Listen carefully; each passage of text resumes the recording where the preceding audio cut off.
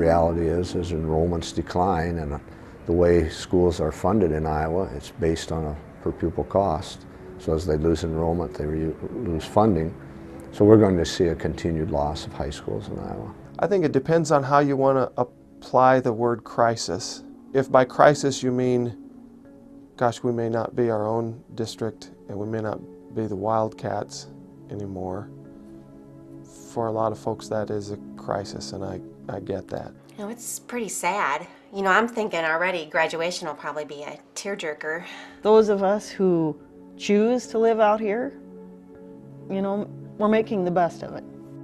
It's an economic catastrophe. If a small town loses a school, they lose their community center, they lose one of the major economic centers for the school, and so it's bad news for small town Iowa to lose a school.